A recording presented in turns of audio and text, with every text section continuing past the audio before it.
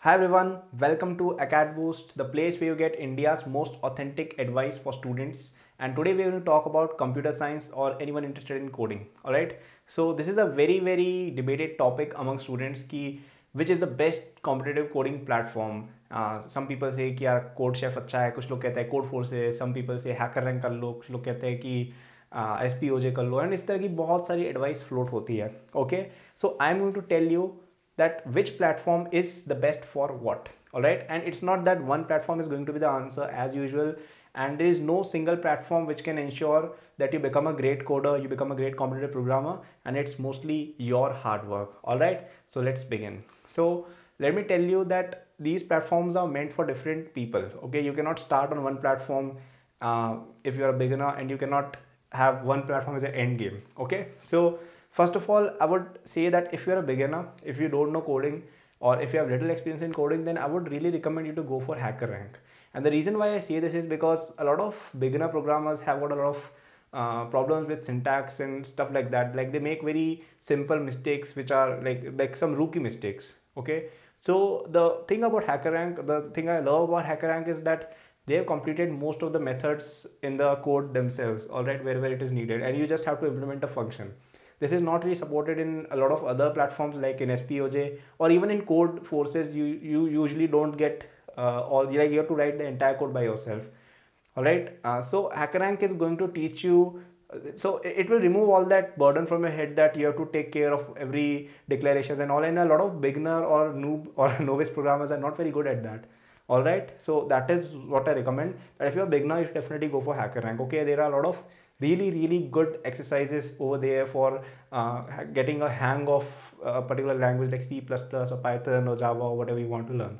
All right, now if you are a very seasoned programmer, if you are preparing for, let's say, coding interviews, all right, so let's talk about those preparing for coding interviews first, because that is what we all strive for, right? So if you're preparing for coding interviews, especially of product-based companies, then you should definitely check out Lead Code. Okay, Lead Code, the thing about Lead Code is that it's got a lot of problems from previous like interviews of different companies. Okay, and when and a lot of people who are working in companies like Google and Facebook have recommended that to me as well, that this is the best platform, and they've got a very good collection of problems.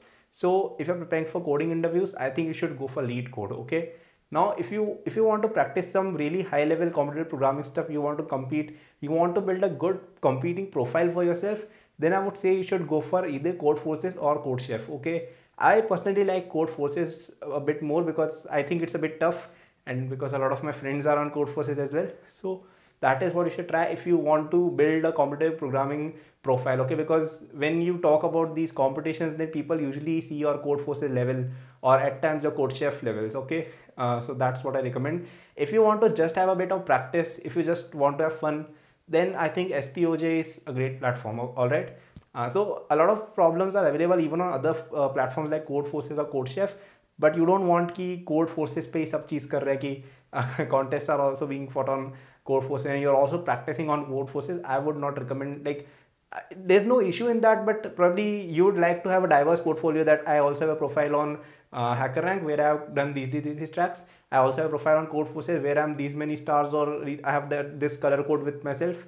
You want to be on Code Forces, Code Chef as well, I have these many stars on Code Chef, and SPOJ pe bhi I have solved these many problems. All right, so this is a very diversified portfolio, so the interviewer will think ki, yeah, this guy has got a lot of potential and a lot of like this is a diverse guy. That's what he will think. So yeah, that's what I say. And for coding interviews, I think Lead Code is the leader. Like it is the de facto place where you should go according to me. All right, so I think this video cleared up a lot of confusion about that. All right, so this was based on my opinion, what I think of these platforms. You can comment what you think of these platforms and where you do your competitive programming.